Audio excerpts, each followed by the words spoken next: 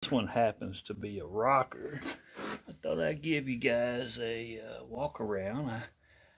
The contoured seat, I changed the slats in it so that they're a better combination, because I noticed that when I tested this thing, it just didn't fit my butt anymore. So now, like I've changed it where it feels good on my old butt, because if it don't feel good on me, it probably won't feel good on the customer either.